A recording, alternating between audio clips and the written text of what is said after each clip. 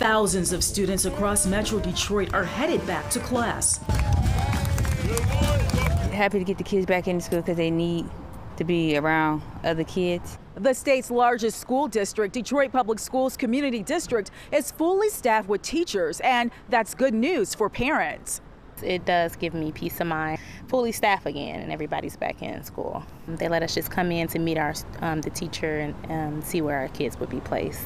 But at Eastpointe Community Schools, the need for teachers still exists. We have 10 vacancies right now. We have about 200 teachers that we regularly staff.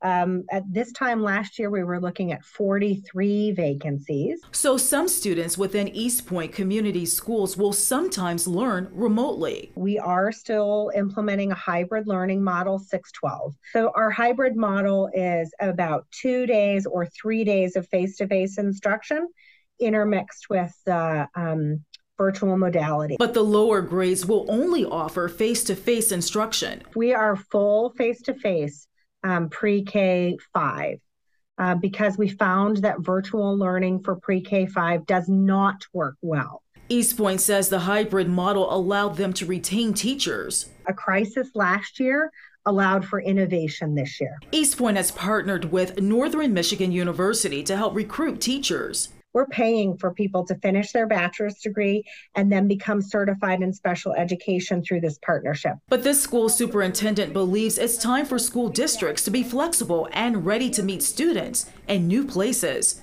Because learning can be anytime, any place, any space. In Detroit, Ingrid Kelly, Fox 2 News.